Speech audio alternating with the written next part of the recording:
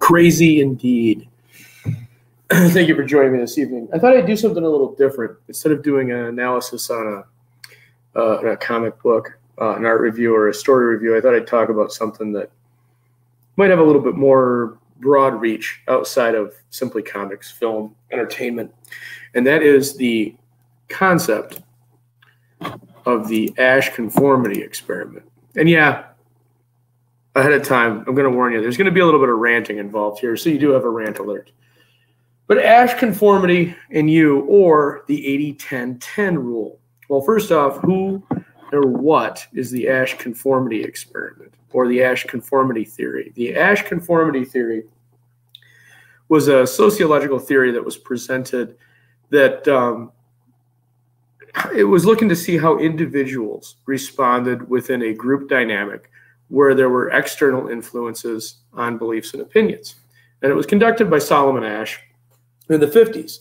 And then there was the Crutchfield situation that expanded upon it. There was multiple other series, but I really just want to focus on the Asch conformity because I feel that from this we can learn a lot, especially when we look at social media. Because social media is driven by the concept of group dynamic, groupthink, agreeability, and that serotonin response of getting the like and the retweet. And these are basic, simple concepts, but sometimes it's the most basic, simple things that, because they are all assumed to be true when we don't talk about them, they get lost in the weeds a little bit. So let's address a few things. First, I'd like to say one thing, and that is a quote that I firmly believe in, and that is that there is no level of cowardice lower than that of the conformist, other than the fashionable nonconformist. And that kind of is the bookend to the discussion that we're going to be having here this evening.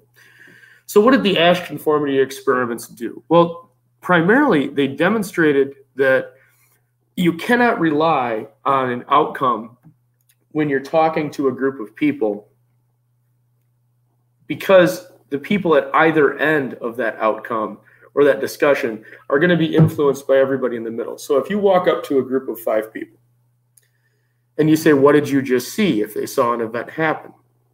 The people towards the end are going to be more influenced by what the people at the beginning stated. In the example of the Asch conformity experiment, they would continually show 3 lines, and they would say, you know, line A would be short, line B would be long, line C would be the longest, and say, well, next, these 3 lines, which one matches this line? And then they would show just line B. And everybody would answer individually. And it wasn't until actors were placed within the groups, and those actors would say, well, obviously it's line C, and would become more emphatic, that you would have people actually change their opinions.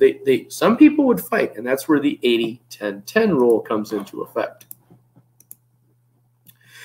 So you have the group, the whole group, all of the social media group, all of the society, all of whatever dynamic you want to be talking about, whatever dynamic you want to be measuring. And within that group, you're going to have 3 distinct groups. And this is slightly drifting away from the Asch conformity experiment, talking about some other psychological principles, but we're just going to throw them all in to discuss it. And that's the 80-10-10 rule. And that is that essentially the bottom 10% of this chart and the top 10% of this chart are going to be outliers. And in any group dynamic, you're going to have 10% of the people, the respondents, the individuals that simply aren't paying attention, they don't care, they're not interested. And inherently, they will always go with the group dynamic. This could be because of a low self-opinion of themselves, because of a lack of interest. It really doesn't matter why. It just matters that that bottom 10% will always go with the middle. The top 10%, 1 out of every 10 in generic sense, will always contradict. They'll question. There's always, if everyone in the group is saying one thing, they're always going to take a step back and question. I'm painting with a very broad brush. I'm well aware of that. But where you find these things is especially prevalent in social media. And a lot of what I see on a daily basis on social media, especially with all of the events in the current event of the last few weeks, it's the knee-jerk response. That's the bottom 90%. the people that are questioning the knee-jerk response are usually in the top 10%. However, that being said, you also have the dichotomy of the split within the majority, the split within the minority, which is to say that the Asch conformity concept, this 80-10-10 concept, applies even within the individual groups. You will have people within the lower 10% that are less interested than others, that are more likely to be pressured by social influence.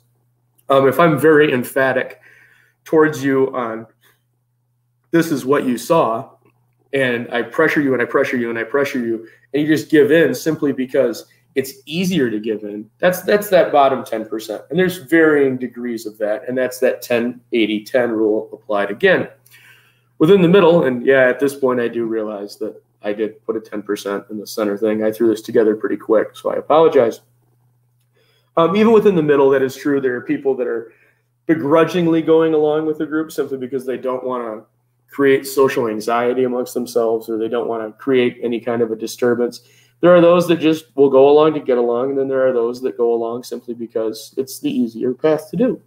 That's also true within the top 10%, those that question. You're always going to have those individuals that will question what the majority say. It doesn't matter what they say. They could say that water is wet, and you're going to have somebody that's going to argue that water really isn't wet. It's just it's a state of being, and you're just perceiving water that way. And they're going to be able to debate the point, because some people are just confrontational and always want to debate a point. But that's not what I want to get at. What I want to get at is this concept of the group dynamic and how important the group dynamic is on the 90%. And most people don't take the time. When you respond to something, often people don't take the time to sit back and think. And this is especially true on social media. You don't think about the response. It's a knee-jerk reaction. You don't think about what you're doing. It's for that serotonin response. It's for you're farming the like, you're farming the retweet. You're looking for that sense of belonging and that sense of being. And you're feeling something within your personality that's lacking in your life if you're turning to those and doing those things for these reasons.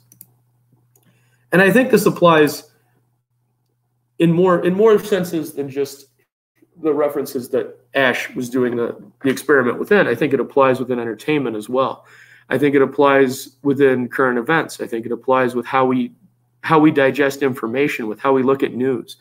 People inherently do not want to think. More and more, that's becoming apparent. They want to have everything wrapped up within a soundbite, wrapped up within a small package that you can open with the minimalist of effort, so that you can have your talking point that you're going to address written for you, so that you don't have to be your own writer, so that you don't have to guide your own path. You don't have to make the hardest of all things for an individual to make, that of the choice. Self-actualization is not important because somebody else can do it for you. And if somebody else can do it for you, then you also avoid the secondary biggest thing, which is responsibility. And if somebody else can make it for you, then you don't have the responsibility. You don't have the accountability. Well, I just heard, I just saw, I think. But even when you say I think, did you really think about it? How much time did you spend to come to that opinion? How much time was spent formulating your thoughts on that matter? Or did you just, on a knee-jerk reaction based off of your past understandings of things, what you've read up to this point, based off of what other people have said, the impactful nature of a simple individual that you look up to? These can all have effects. So where do we see this in entertainment? We see this in entertainment across a variety of views. But perhaps one of the most glaring is the prevalence of films that are terrible, but yet that people continually go see. They talk good about. You get hyped up in the media. People tell you that Captain Marvel's good, so people go and see Captain Marvel. And because all of the media is telling you Captain Marvel is good, Rotten Tomatoes says that Captain Marvel is good, you will have a good, strong chunk of the population that will say Captain Marvel is good. People inherently want to accept the positive message. They don't want to accept the negative message. They will be influenced by those actors. So in the concept of the Asch conformity experiment, you've got places like Rotten Tomatoes, places like these aggregate websites that do fan ratings, that if they're twisted in one way or another, if they're pushed one way or the other, positive or negative, then you get more people will go, oh, it's a good movie. Look at what the reviews say. Most people like this, therefore it must be good. Just because most people like something doesn't mean it's good. It just means that most people liked it. Most people like a lot of things that aren't necessarily good. The easier path is much more difficult than the hard path. And as we've established, just looking at the few books that we've looked at as far as reviewing art and reviewing story concepts, it's the deeper you get into the weeds, the harder it is you have to move the machete, and that's work. And sometimes it's easier, like in the X-Men Wildcats book, just to kind of go with the flow and let that art slide away.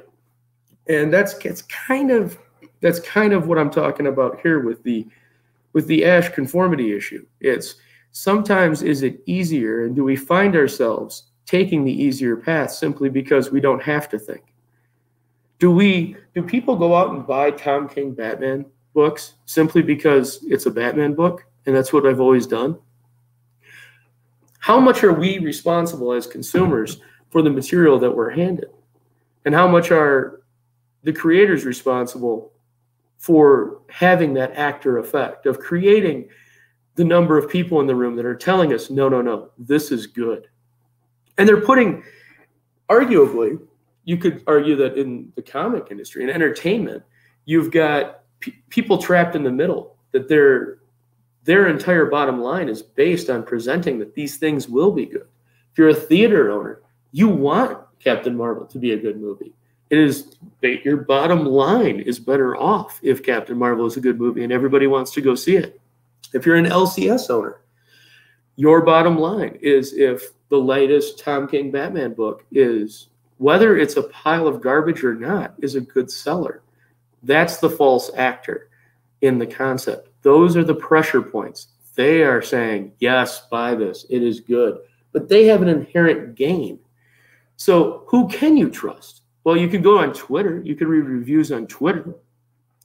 But even within Twitter, you have group dynamics that are present. You have groupthink that applies. You have pressure that is applied. It doesn't matter where that pressure comes from or how the dynamic of that pressure is applied. That 10-80-10 concept will always apply. You're always going to have some people that just go along simply because they don't want to have any pressure back at them. You're going to have most people that will be agreeable simply for the fact that, well, the majority seem to be going with it. And then you're always going to have that group that questions and doubts. So how do you take this? How do you apply it? How do you take this concept and apply it to entertainment, to apply it to your daily life, to apply it to current events? Well, I would say that be mindful of your time on social media, and be mindful that every minute that you spend on social media, you're being influenced by those people on your feed. You're being influenced by those things that you read. And are the people that you're reading worthy of your time? Are those people that you're spending your free time, your finite resource of time? Time is such a valuable resource. How much are you spending reading the thoughts of others instead of formulating your own? How much are you in that conformity experiment and listening to the actors that are answering which line is the same length as the line on the card, rather than thinking about it for yourself? I think everybody could stand to do a little bit of pausing in their daily routine and maybe pause 15 seconds before that next tweet, maybe even 30 seconds, and consider, what do I think about this? What do I consider about this? Is my retweet, do I agree with this when I retweet it? Do I agree with this concept that I'm going to tweet on this Facebook post that I'm going to share? Or am I doing this because I know I'm going to farm likes and I'm going to get people to agree with me? In fact, what is this concept that I'm retweeting even referencing? What's the deeper meaning of this? Is there a deeper meaning, or is it just frivolous fun? Well, what what value is there to waste on frivolous fun other than entertainment? And if you're going to talk about entertainment, shouldn't your entertainment be for you, not for a simple contact high of a little like or a retweet? So that's really all I had. It was kind of a disjointed thought structure that formed there while I was pulling some fly fishing equipment out of the shed on the farm. So I appreciate you joining me. If you have any, I'll check the chat because I promised I would try to check the chat more. But yeah, if you know, please like, subscribe, ring the bell, share the link out. Always look for you know, some interesting thoughts. If you have any ideas for anything for me to comment on, I'd appreciate it. I'd like this channel to be more than just me putting red circles over comic art. I'd like to talk about some things, and whether they be semi-deep concepts like this, which I really didn't feel hit the whole the concept maybe as much as I wanted to. But you know, just hit me up, DM me on Twitter. DMs are open. Comment on the videos. Let me know. I'd be happy to provide some different content. Thank you so much for your time. I hope you enjoyed this divergent from my normal comic book routine, and I shall return before the end of the week with something with red circles or rectangles. Thank you very much. Have a wonderful evening.